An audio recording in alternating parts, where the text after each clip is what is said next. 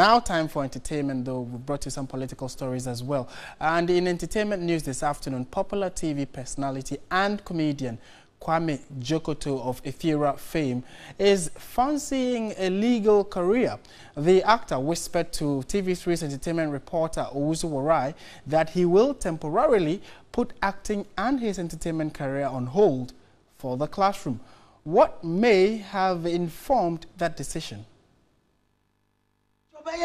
Take a common body in the Mamansanka, but why? That is the reason why I'm here to the hard start out to start with you that Kwame Dzokoto, affectionately called Judge Kobo, earns a living in comedy shows which he is proud of. He is famed for his comic role in local TV series Efira. The comedian veered into politics in 2016, contesting the Takwa Nswayem parliamentary seat on the ticket of the NDC. I wanted to, push for development to the area. Funny enough, his opponents ridiculed his profession, telling him to the face that serious minds and not comedians are needed in parliament.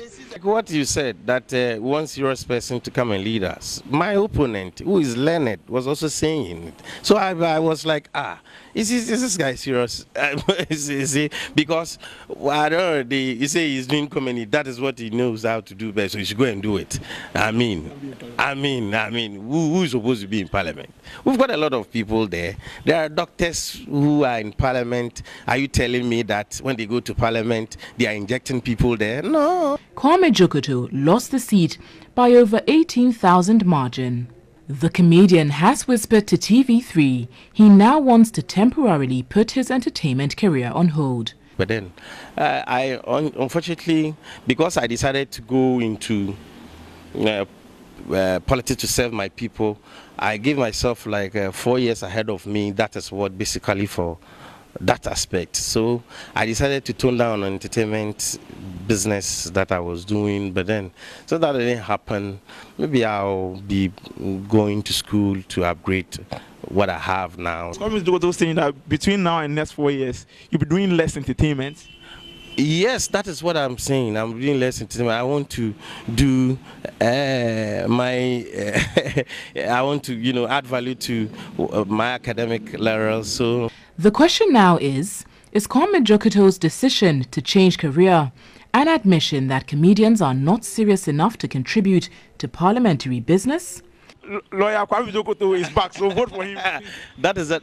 I want to prove to you that your question that is that we need serious guy. It means that anybody can apply and go and do law. I want to prove to people that there's no limitation in life.